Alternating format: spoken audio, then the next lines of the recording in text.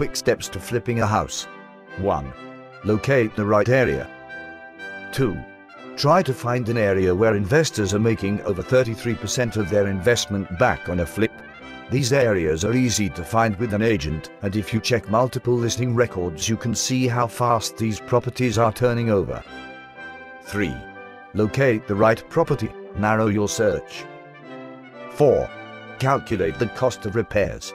Any good house flipper knows how much they are going to have to pay when it comes times for repairs. You have to make sure the repairs are minor and you can quickly make the house or apartment sparkle and shine and sell it fast. Also, you must find a good contractor that will cut you some deals. This should be easier if you use the same contractor multiple times.